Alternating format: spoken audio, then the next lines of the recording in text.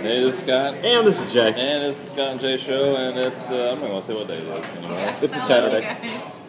This is, we're here in Starbucks Studios, and coming up this weekend, we got the big Super Bowl, Broncos versus the Seattle Seahawks. So how do you think, you said last week that you thought that it was going to be a win by a field goal. Yeah, I still think that? I still think that. It's going to be a close game. I really still think it's going to be the Broncos. Peyton Manning is incredible, so I think this is his year. I think this is his year. Cool. I mean, 55 touchdowns, 10 interceptions, but he is going against one of the best secondaries in the NFL. So. Right. What about the commercials? Have you seen any of the commercial previews? So the one that I've seen a couple of them. The one that I like the best has been the Budweiser commercial with the puppy. Right. Yeah. That was a hard terror. And one that was not so hard terror is the Dober Wow Wow. I like that. The Dober Wow Wow. Didn't see that one.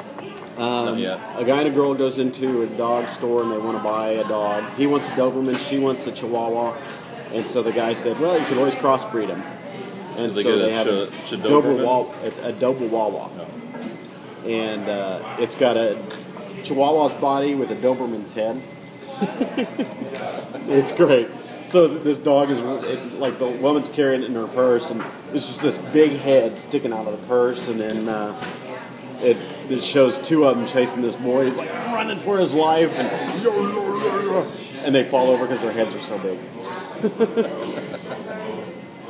So I was thinking the other day, here's my big idea for the week. I was in a meeting not too long ago, and they were talking about, and I've heard this argument over and over again, about how the different organizations in town don't know what's going on because there's either too many calendars or not enough calendars, or there's no concerted effort to organize. It's not synced up with my Outlook. Right. That's my biggest problem. So, my suggestion, and I'm going to see what you think about this, is a crowdsourced Google Calendar. Ooh. See, where people, if you're with Mozart, or you're with the softball team, or Sandy Koufax tournament, or anything, you could go into this calendar and you could add your event to it, and that way then people could go and see if there's a conflict. So you got to have some trust in people that they're going to put the right thing in there. I don't think that's a problem. I think if you made a caveat in there that if someone gets stupid and adds something stupid, that it's going to be taken down. But for the most part, yeah. If everybody had a place to add their event, then people could help. It would help people plan future events. And yeah, so certainly. instead of having one organization like the Chamber of Commerce or Bartlesville Monthly or whoever try to corral all this calendar information, just let people do it. Right. So there you go.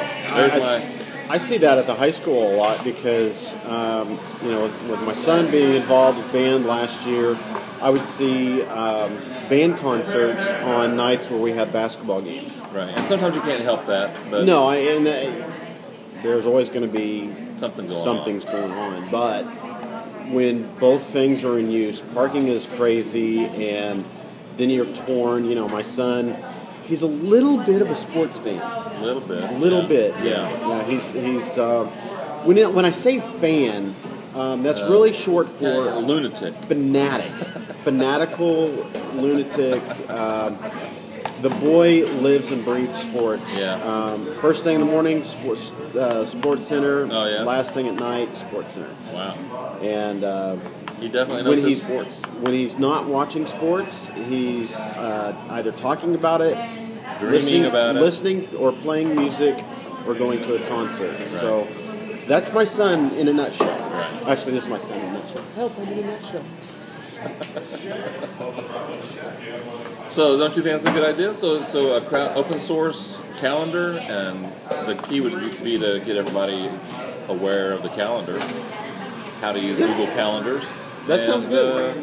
Maybe have somebody like Examiner Enterprise sponsor it or say something about it. Get the word out. And so that way, band concerts, anything. You can kind of see if you want to do an event in the future. You can look on the calendar and see It doesn't mean that the calendar is going to be 100% because it's only as good as the information people put into it. But I think that if all the nonprofits, all the schools, if everybody knew that there was access and they could add stuff to it, over time, I think it would be a benefit to the community. You know, EE puts out, EE and the radio station, it's all put out. Radio station, yeah. They put out calendar stuff, Yeah. but it's not a consorted calendar that shows everything on a calendar. It's just a list of items. And so, yeah, I think that would be a good feature to have. Right. And then everybody, the radio would have access to it, newspaper, stuff like that. So, Yeah. games, anything about games? Jay? No more milk or anything? No more games? You been playing games? No, I've been playing. I've been playing Tiny Death Star. It's kind of funny. It's like, So oops. sorry. Don't cry over the spilled milk, though. I'm not crying. That's happened like I only cry over spilled iced coffee. Sorry. Not ice coffee. No. Just had an accident here on aisle 2. Yes, that's why we can't have nice things, Candace. Yeah, that's why we can't have nice things. She's choosing not to listen. Way to go. Golly. Tiny Death Star is kind of fun, but I haven't had a lot of time to play games this week. I've been going to bed early because 5:45 comes early in the morning. It does? Yes, it does. Every day it comes really So why are early. you getting up at 5:45? I've hit the gym every day this week except for Sunday. Good morning. I've looked at a gym. I've driven by gyms. I even know a guy named Jim, but I haven't actually started that little deal yet. I need a Fitbit like you got, or a Nike Fuel. So what does that do? It looks like Kit. Yeah, lava. So what does that do? Just on your wrist? It tracks your steps for the day. It tracks your steps for the day and sees